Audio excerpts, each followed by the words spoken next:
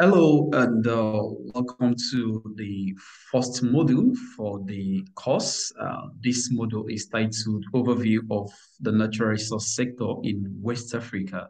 And like I said in the introductory video, this module generally introduces you to the sector in West Africa. We are going to be having some discussion about natural resources in West Africa, how natural resources affect growth and development in West Africa, natural resources versus the environment and climate change. And finally, we are also going to have a look at the African mining vision and local content in some of these countries. And at the end of this module, you will be taking a continuous assessment, which is an assignment which we expect every one of us to try and do. And we are going to be taking a quiz based on what we learn from the course. So I'll go straight away into the course, starting with what natural resources are. Natural resources are just sources of materials and energy that are accessible to us in our environment in their primary form. So they are basically all those materials that we see around that we can transform into some sort of material for our use or for some economic purposes or for energy to power our stations, to power our homes and other locations. So natural resources can be broadly divided into two. There are some we call renewable resources, which are those that are available in infinite quantity. That is, they can be used repeatedly and they don't ever go dry. For instance, you talk about water, you talk about wind and forest to some very good extent. They are renewable. Once you are cutting down a tree, you are able to plant another tree immediately. And there are some that are non-renewable, that is, they are limited in their existence due to the fact that they don't exist forever. So, for instance, most solid minerals, talk about fossil fuel, gold, diamond, they exist in limited condition. The moment you've extracted them to the maximum, they cease to exist. So those are just the broad classification of natural resources. So for this particular course, our focus will be majorly on the non-renewable natural resources. So in West Africa is one of the region of the world that is mostly blessed with natural resources. Generally, Africa has about 30% of natural resources that exist globally, and a huge chunk of these natural resources exist in the West African region. For instance, in Nigeria, about 95% of foreign earnings are from oil, right from about 4 or 5 decades ago. In Cameroon, oil also accounts for about 50% of their total exports. In Senegal, about 51% of the total exports are from gold, phosphates, and some other material. While in Ghana, about 90% of their total mineral exports is from gold. Diamond and cocoa in Sierra Leone, gold and cotton in Mali. This is a map showing the concentration of natural resources in West Africa. As you can see, it's classified into agricultural resources, minerals, metals, metallic elements, and what have you. And every country in West Africa has one form of natural resource or the other that they can tap into, turn into some economic benefits for their development. But the reality in the West Africa sub-region is the fact that the abundance of these natural resources has not necessarily led to some meaningful development for some of these countries. Let's have a look at this research that was done about 11 years ago, which compared natural resource exports and growth rates in West African countries. As you can see, the bar in ash color is for the growth rate, is for resource exports rather in this country, and the lighter bar is the one that represents the growth rates in these countries. So one thing you notice from this research is the fact that most of these countries, apart from the Gambia, which has some low concentration of natural resources, apart from the Gambia, all countries in this graph has a higher resource export percentage, much than the growth rate. If you take a closer look at Cote d'Ivoire and Nigeria, you will see that the bar for the resource exports is very high. Meanwhile, growth rates in these countries are very low. That is the reality of exports versus growth rates in West Africa. So the countries are classified into three. There are some that has higher natural resource exports and lower growth rates. You talk about Cote d'Ivoire, Guinea, Sierra Leone, Nigeria. The bars for natural resources exports are so high, and you would expect that the growth rates in those countries should also be high, but that is not the case. There are some countries that are some very fair relationship between the natural resource export and growth rate. Talk about Ghana, Niger Republic, Cape Verde, and some others. And there are some that has some sort of moderates in a way, the Gambia, Burkina Faso, Mali, and Benin. So if you take a closer look at this graph, you realize that despite the fact that there is resource abundance in most of these countries, the export earning doesn't necessarily interpret to economic growth rates. What may be responsible for this? Before we answer this question, let's take a look at some recent data.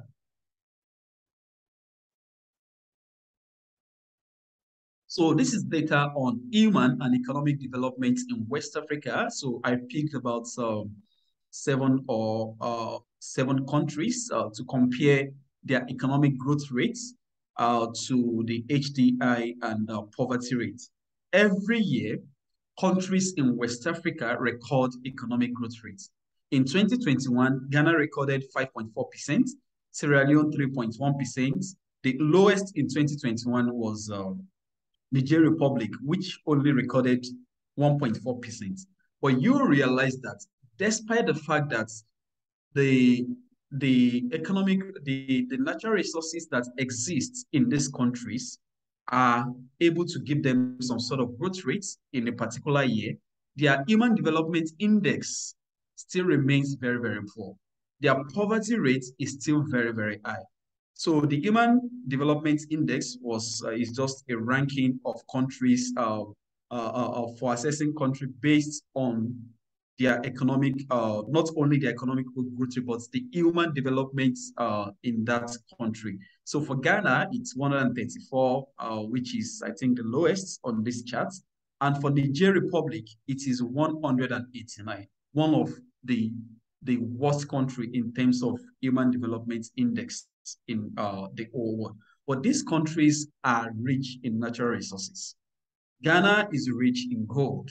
Niger Republic has oil, and every country on this chart has some sort of natural resources that gives them export earning or the other.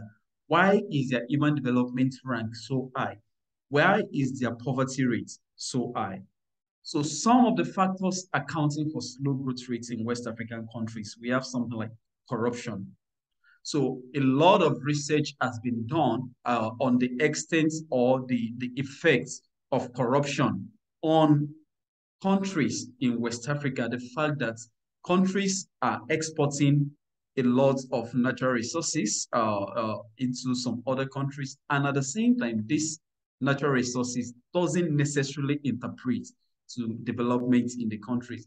So also civil wars and uprisings in some of these countries also affect. For instance, the Nigeria Extractive Industries Transparency Initiative, that's NATI, estimated that Nigeria lost about 42 billion to crude oil thefts, as well as domestic and refined petroleum products between 2009 and 2018.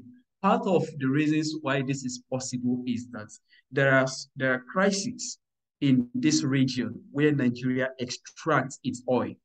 There is the crisis of some particular group calling for secession in such area. And then there is also the concept of Dutch disease, which was a concept that came into use in the 1960s, which means a situation whereby a boom in an export sector leads to a shift in production factors towards the government sector. So I use Nigeria as a case study, and we are going to take a deeper look into this very soon. Also, undue bureaucracies that exist in some of these countries, especially in the agencies that undo their natural resource allocation in the country, also account for slow growth rates and rent-seeking behavior. So all this factor put together reinforces the argument of some people that say that most West African countries are resource cost. That is the fact that the fact that they possess oil, natural gas, and other valuable minerals doesn't necessarily interpret to economic growth and development in this country. So a typical example of this is Angola, Sierra Leone, Nigeria, Sudan, and the Congo. These countries are very, very rich in natural resources, but you realize that because of these factors and some other factors by the side, they are not able to break the chain of poverty. And that is taking a very big toll on the citizens of this country. So it is important for us to understand how this exists in our countries so that we'll be able to interrogate, to be able to identify the stakeholders that are responsible for what, and we'll be able to engage them and interrogate some of these issues so that we'll be able to get maximum output for our natural resources. So let's take a deep dive into some of these factors. Let's start with corruption. This is a table of the corruption perception index of West African countries. This is the 2021 data, and you realize that none of the African countries score up to 50 out of 100. So I tried to do a comparison to even see whether there is uh, an improvement from 10 years ago to last year, 2021. And you realize that for Ghana, especially in 2011, they ranked 69 on the corruption perception index. And in 2021, they just moved up, they went down 4 places, having a worse ranking than 2011. For Sierra Leone, they moved up a bit from 134 to 115 in 2021. That's a bit better. So it's a mix of ranking. Some are better 10 years ago than now. Some are worse 10 years ago than now. But the summary or the most important data here is the score over 100. None of these countries even score 45. That is way below average. And that is to tell you the level of corruption that exists in this country. Corruption in terms of who these resources, which company is has the license to extract some of these resources, corruption about importing, corruption about subsidies, corruption about safety, environmental safety, and all. So we are going to take a deep dive into that later in the course, but this table is just to show us that corruption is very, very rife in West Africa. And no matter how you want to look at it, it is greatly affecting the natural resource sector. Then the next one is the concept of Dutch disease. And I think Nigeria presents itself as a very good example for this concept. So during the colonial era, I mean, before independence, a lot of exploitation goes on in Nigeria. For instance, before exploitation of oil, rather, agriculture served as the mainstay of Nigeria's economy. Nigeria, the colonial government and the early independence government depends largely on agriculture. Nigeria exports cocoa, Nigeria exports granules, Nigeria exports palm produce. And up till the late 50s, the agriculture sector in Nigeria employed over 70% of the labor force. And it accounted for over 60% of the foreign exchange earnings in Nigeria. So how did we go down from 70% or 60% of foreign exchange earning to what it is today? Let's take a look at what it is today first.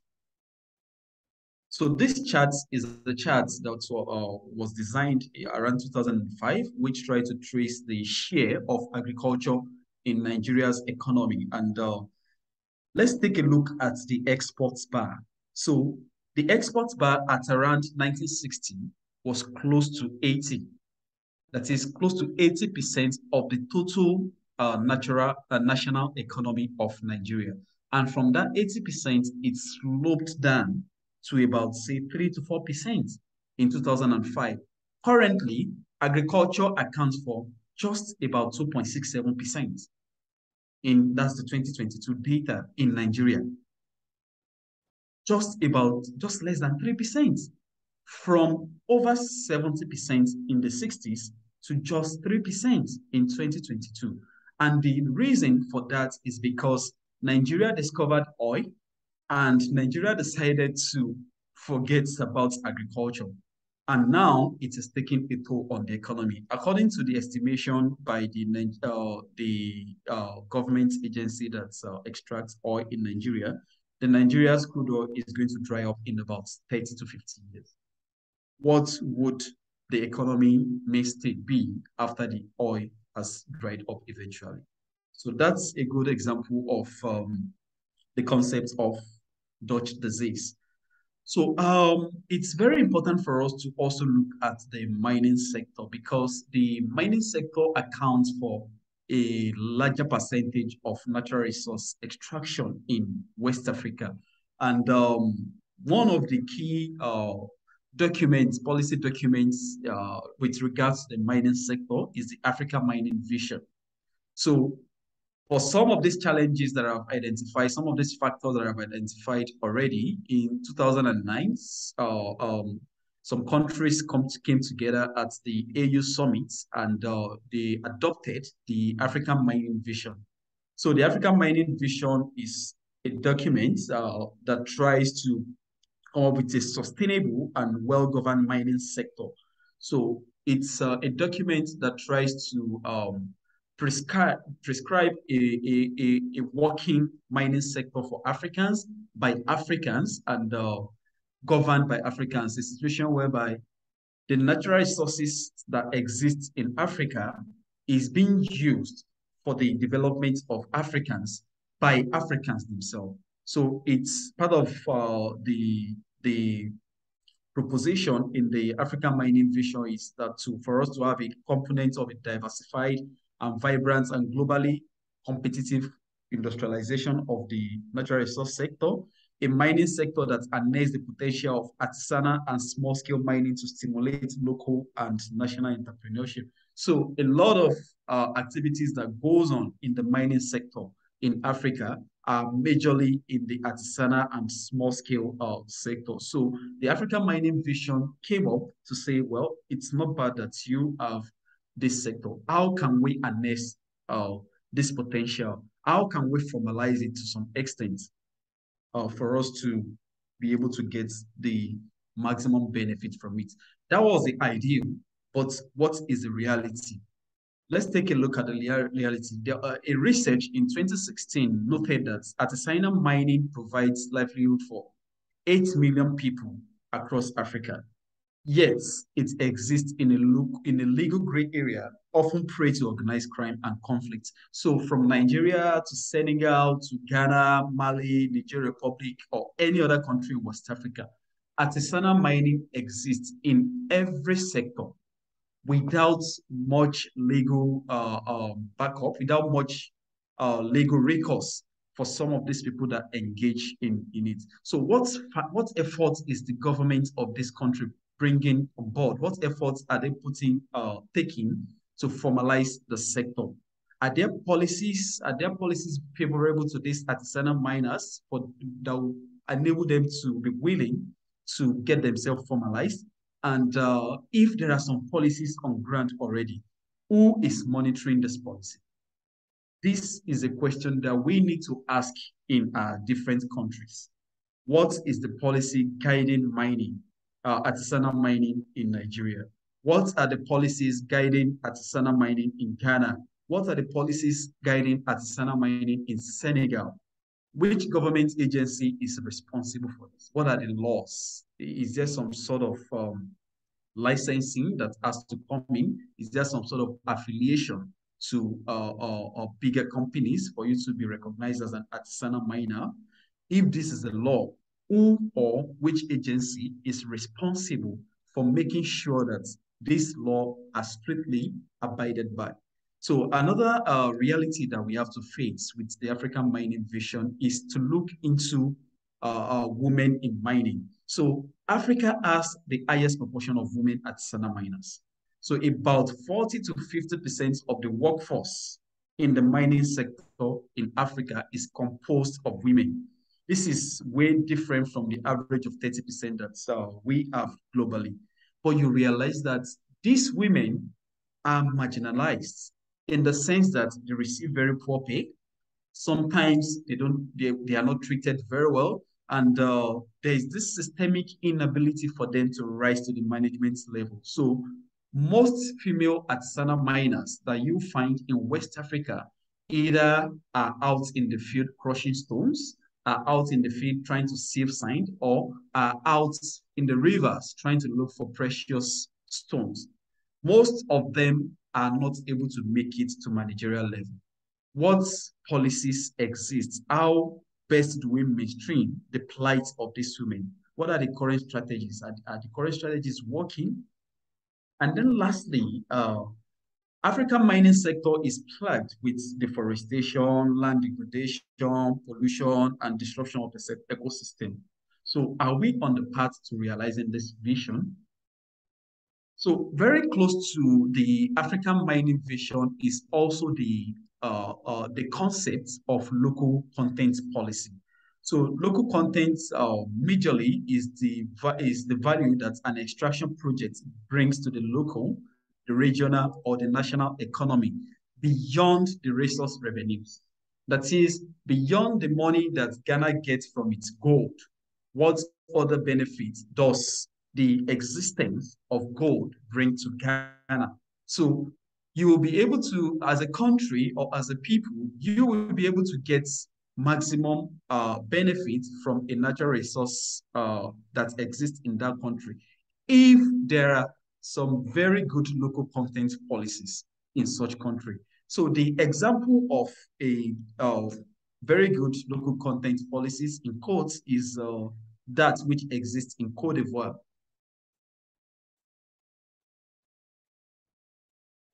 So Cote d'Ivoire has some laws which includes the OHADA Companies Act of 1993, the Local Context Act, which was just passed in 2021, the Petroleum Code, and the Labor Code.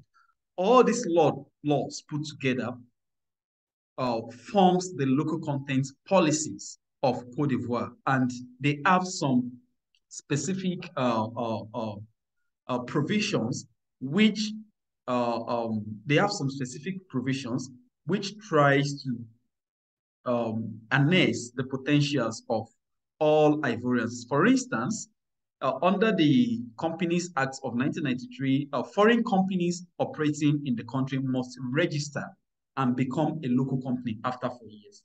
So if you're a local company and you want to extract a natural resource in a mineral resource in Cote d'Ivoire today, you must make a plan to become a local company in the next 4 years, or else your license will not be renewed.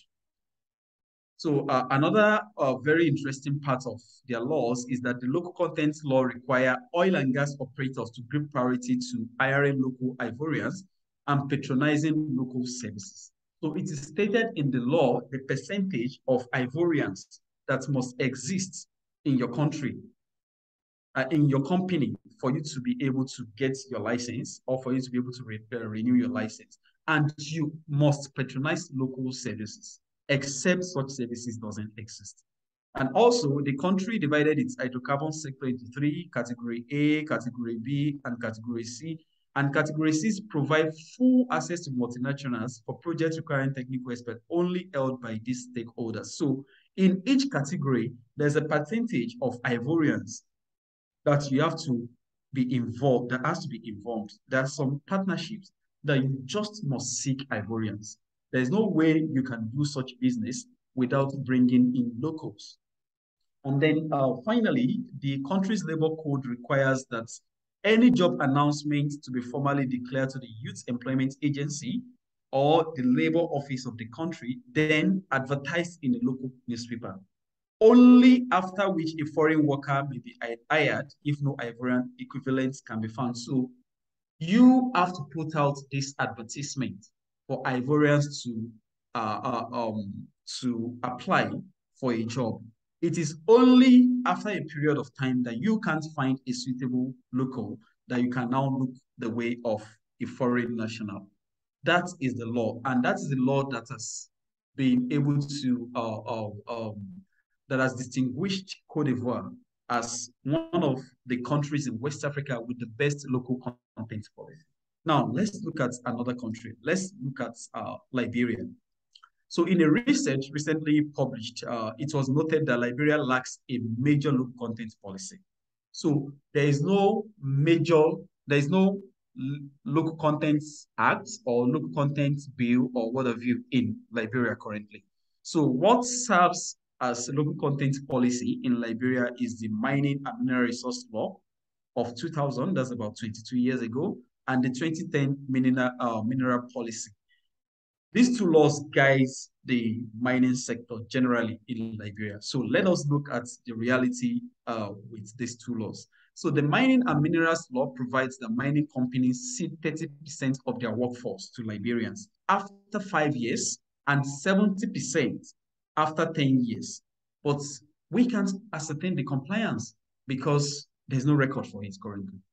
So, of course, some of these companies, maybe during the auditing stage, they could come up with any figure or whatever, but there's no record.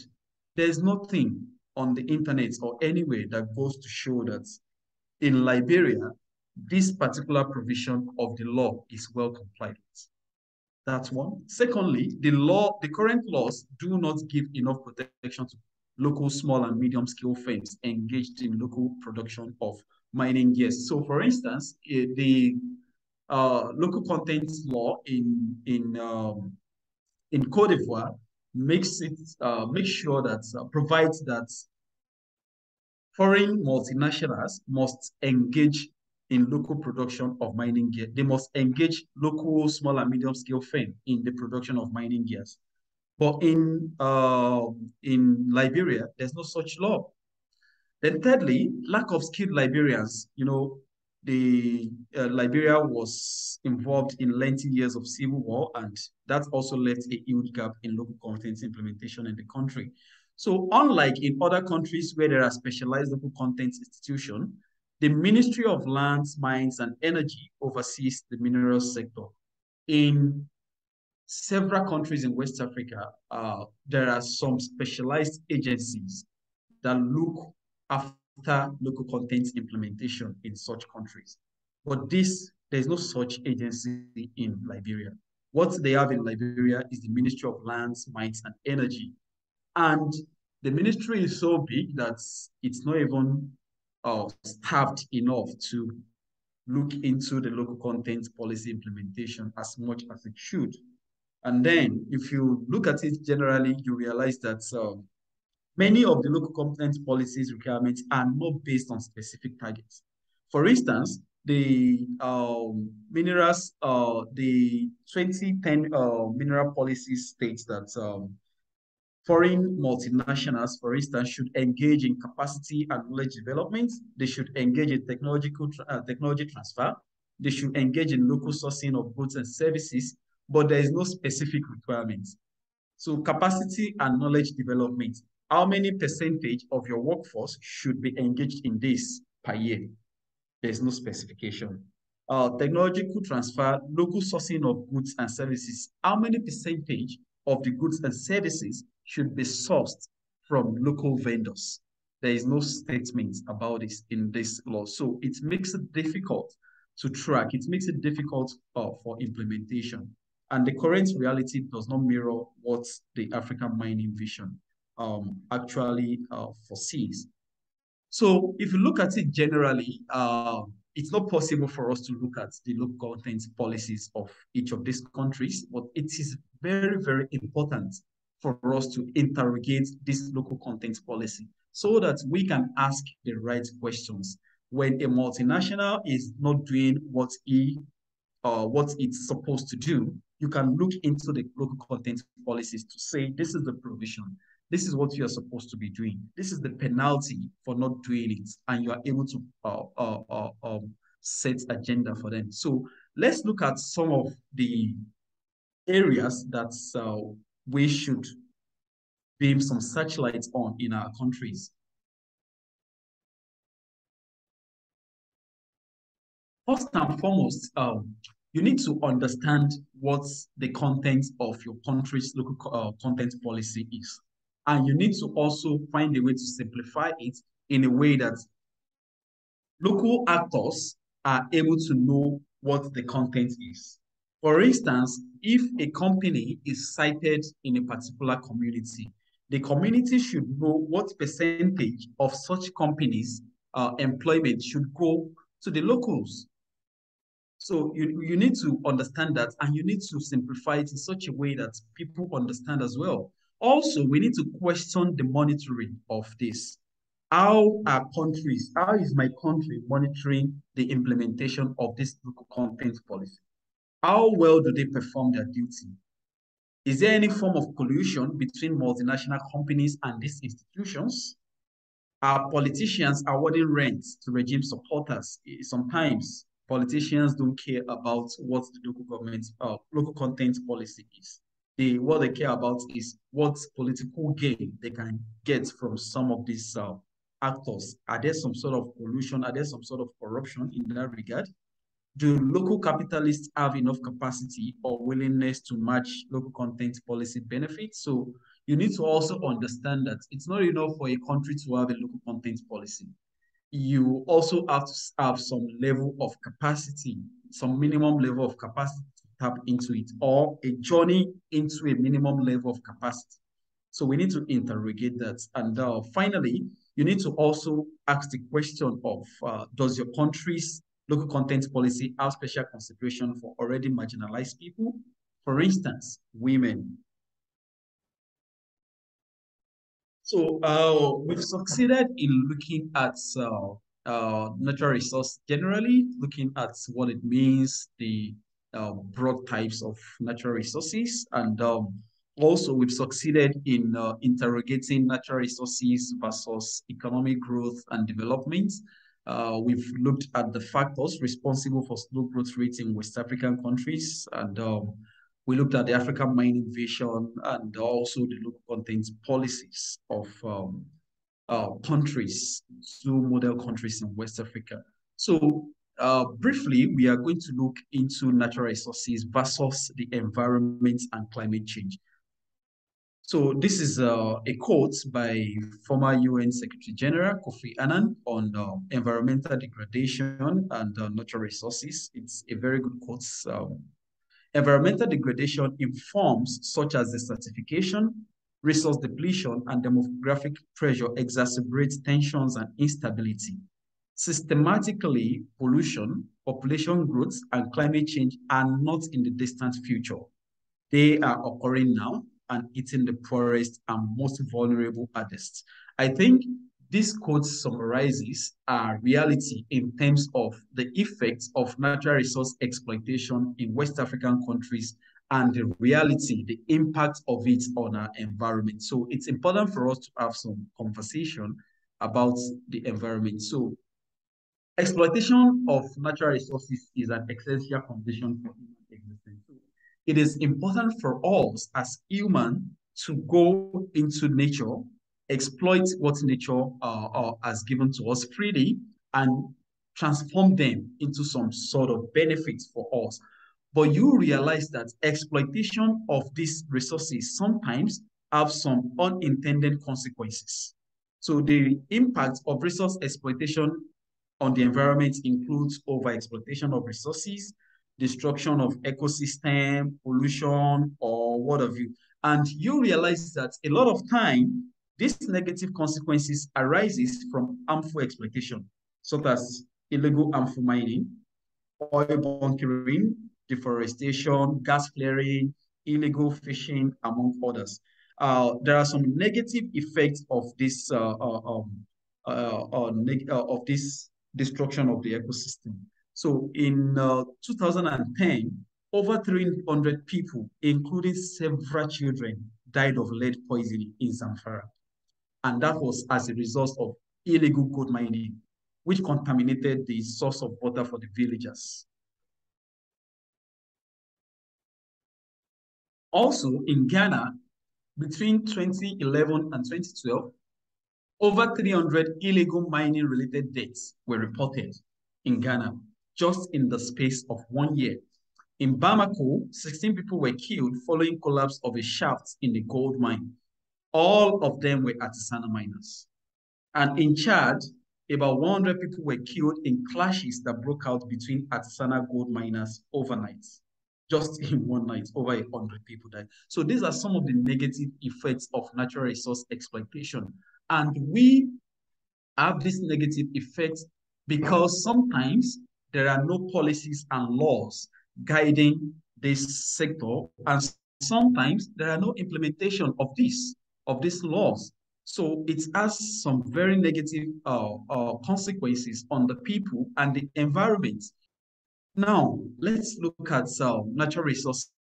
So natural resources are embedded in environments, and in most of these environments, the actions of one individual affects affects the other person. For instance, the action of artisanal miners in Zamfara affected the source of water for the villagers, and the fact that these villagers didn't know that they are consuming contaminated water, a lot of them died. About 300, three of them died.